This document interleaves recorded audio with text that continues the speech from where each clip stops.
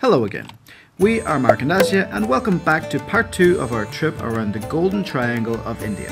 In part 1 we explored the iconic old town of Delhi, had a crazy train journey from Delhi to Agra and made our way to the breathtaking site of the world's most famous building, the Taj Mahal.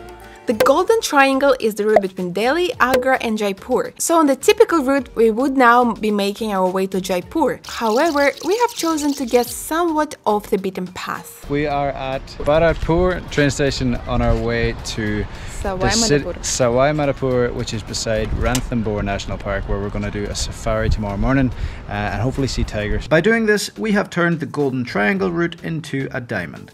And as it isn't as popular a route, getting to the town beside Ranthambore from Agra was a little bit tricky. As we said at the end of part 1, our host in our accommodation in Agra helped us a lot. He told us to get the bus from Agra to Bharatpur and then hop on a train to Sawai Mhadhopur. Yes, another train. But this time we managed to book tickets with seats, so it was actually pretty comfortable. In fact, all of our train journeys in India were fine once we figured out which carriages to book and how, but we'll talk about that a bit later.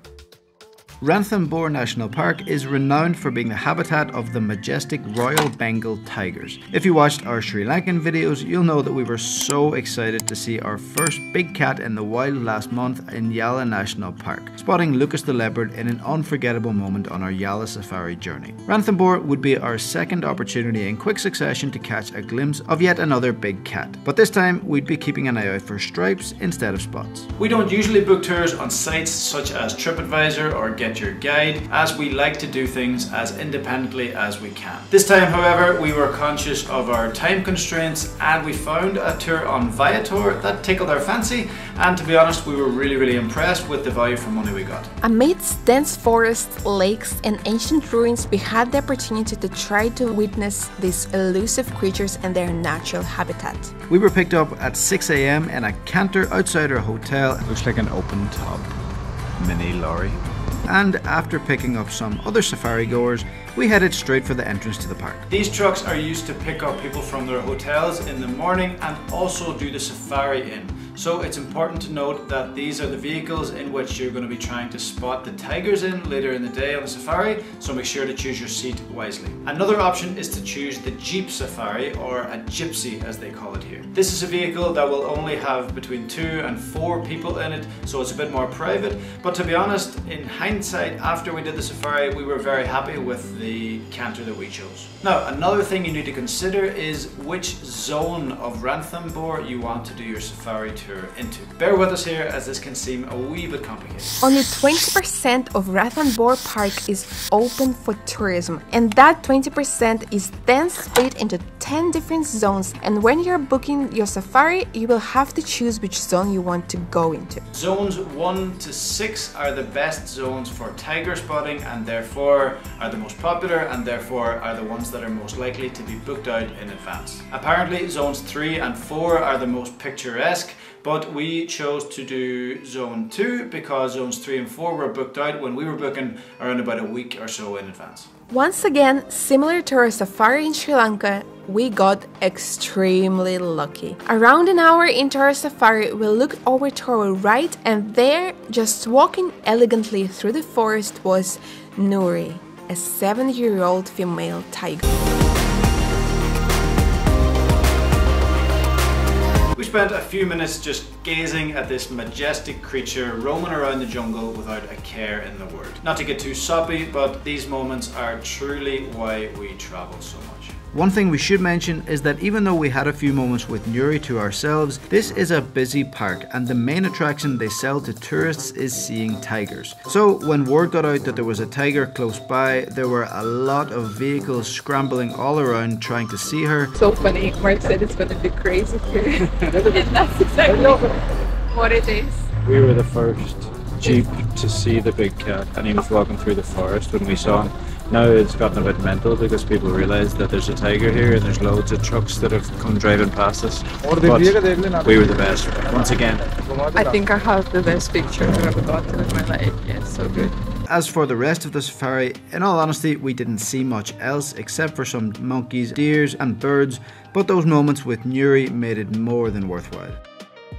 Ranthambore was also the only place we visited in India that there wasn't an obscene amount of rubbish, and that is something we really need to talk about. We have travelled to a lot of countries and we've seen our fair share of dirty places, but India is a different kettle of fish entirely. We really aren't trying to be overly negative, as that generally isn't the idea with these videos, but we just can't make this video without honing in on this subject a little bit. Delhi in particular was pretty bad in terms of the air pollution, and even when it's a sunny day there, you can't really see the sun, and you certainly don't have any chance of getting sunburned due to the low quality of air, which definitely can make you feel a bit uncomfortable. Anyway, we stayed in a place called Hotel Tiger Haveli the night before and after our safari, and couldn't recommend it highly enough. Apart from anything else, the Rajasthani food we ate at the rooftop here was as good as any we tried in India. To get back on the more traditional Golden Triangle route, we took another train from Sawai Mhadhopur to the city of Jaipur. This is third AC economy class.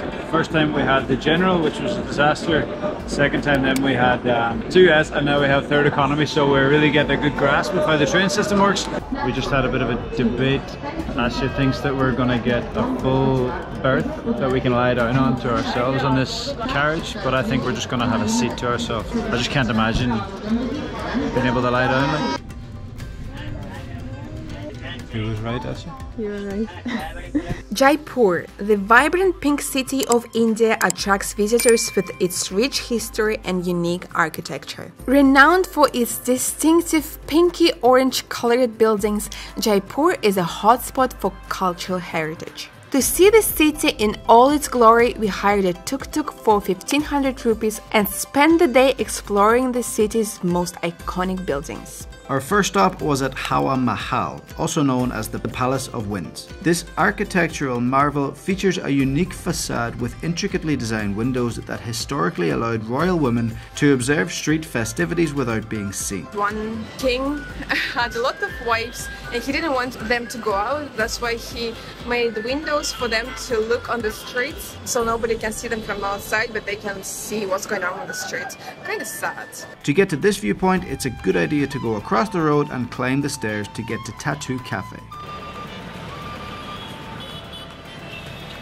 After that, we made our way to Jaipur Palace, which is a cenotaph dedicated to the memory of the Maharajas, the founders and first rulers of Jaipur. I find Indian architecture like none other. Really doesn't look like anything else in the world, and very, very beautiful. I really like the details. These intricately crafted marble and sandstone structures showcase Rajput architecture and serve as elegant memorials within a beautiful setting of the surrounding hillsides. Next up was what is probably the main event in terms of sightseeing in Jaipur, a trip to Amber Palace. Amber Palace is a stunning fortress built with red sandstone and marble that started being built in the 1500s and wasn't completed until the 18th century. This palace and its surrounding walls were worth a trip to Jaipur alone just to see. It is an incredible sight. Really didn't expect to enjoy it as much. So gorgeous, and this Great Wall of Jaipur around as well. Class. I'm pretty sure it's not called the Great Wall of Jaipur, Asya, but kind of reminds us a bit of Potala Palace in Lhasa in Tibet, which is probably one of the most impressive buildings we've ever seen, so high praise. Goats should be one of everybody's favourite animals. They're absolutely hilarious. If you haven't looked up goat videos on YouTube, get on it. Hilarious. Not far from Amber Palace is Panamina, an ancient water reservoir known for its unique and symmetrical stairways. It makes for some pretty quirky pictures and is well worth a visit too. Christopher Nolan was inspired by this architecture filming The Dark Knight Rises, the prison, so cool to see it in real life. Finally, the last place we stopped to take a look was at Hawa Mahal, otherwise known as Water Palace. Usually when they say water palace, you think that it's built on an island in the water or something like that, but this palace is literally in the water. We just finished our tour of Jaipur and we couldn't recommend Ali and Asif highly enough, so if you come to Jaipur, we'll put their number of their WhatsApp and their details below.